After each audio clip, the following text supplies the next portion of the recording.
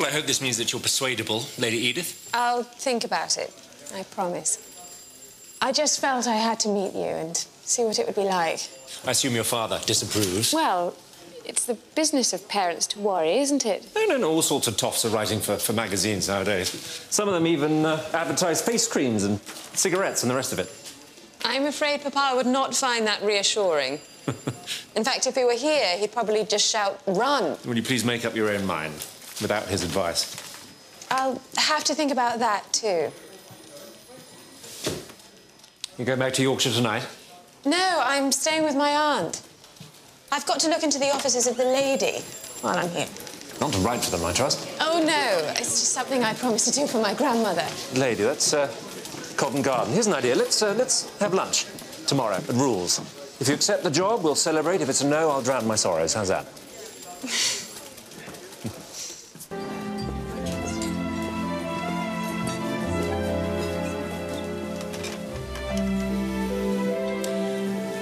I was afraid you'd stood me up.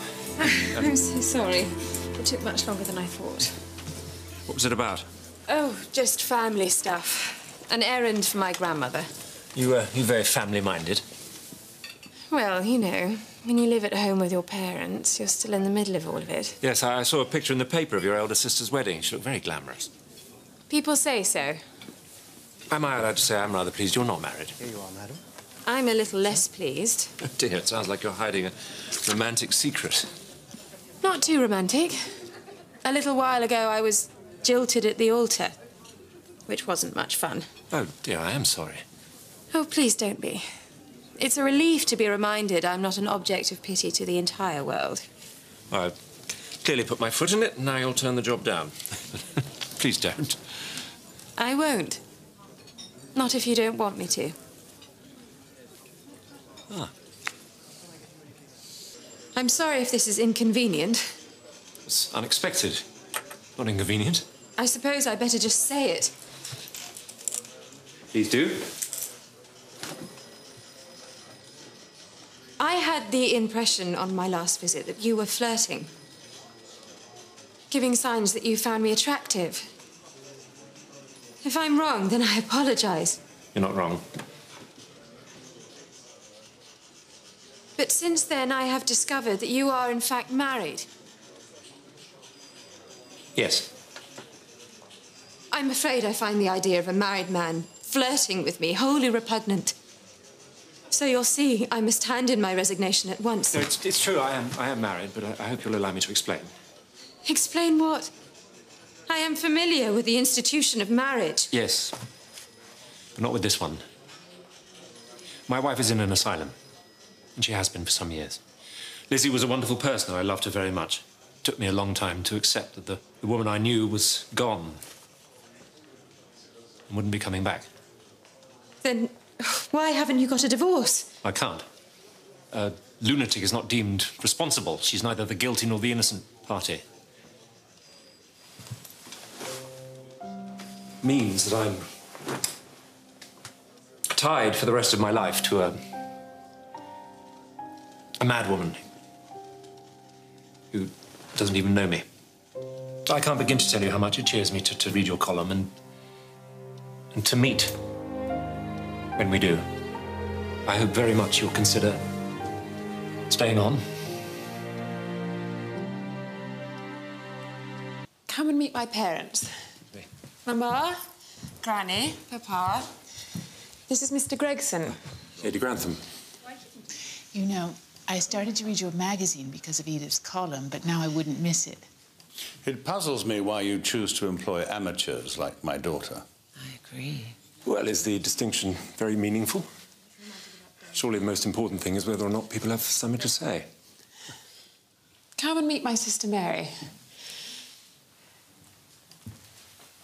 Matthew's asked me to go out stalking with him tomorrow, so I thought I would.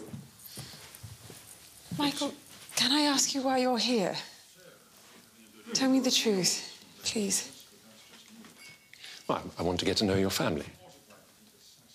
What do you hope to achieve? I thought if they knew me, if they came to like me, they might find it easier to to be on my side.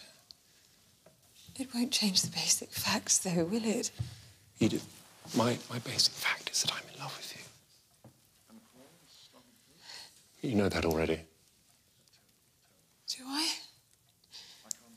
Yes, I suppose I do. I want you in my life. And I want to be in yours. That's all very well, but I just can't see a happy ending. Edith, dear, stop fascinating that young man and come and make a four at bridge.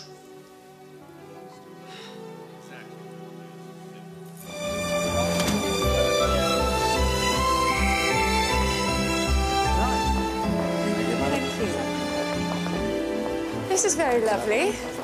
Shouldn't you be at the office? Aunt Rosamond's sending her car. I've missed you. I haven't stopped thinking about you for one moment. Well, I'm here now.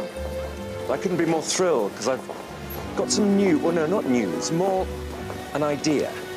Go on. Well, I've done some research, and I've discovered that not every country's the same as England.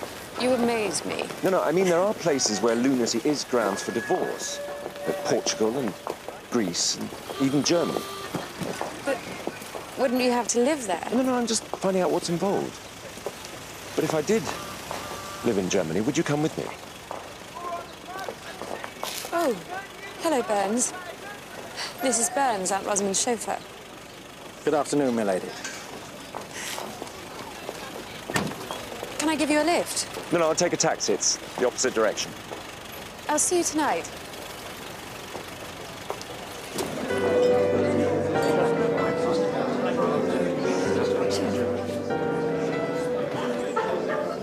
Have you had any more time to think about what I said?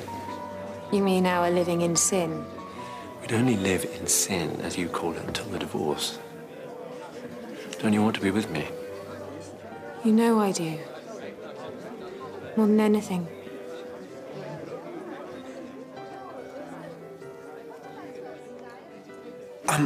Is there any more gin, sir? We're running rather low. Yes, I'll have a look.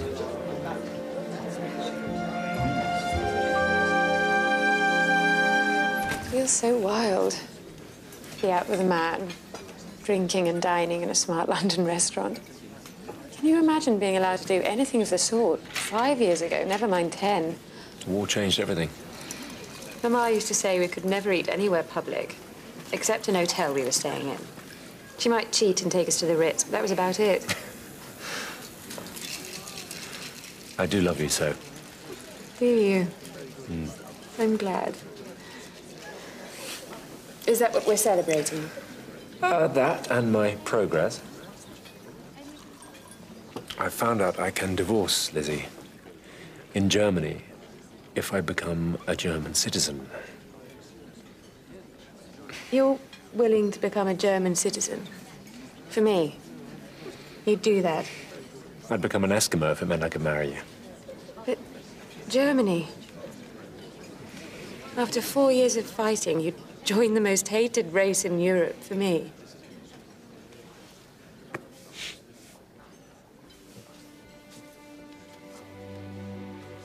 Can I kiss you? Not here. In front of all these people. I don't care. Kiss me. Now.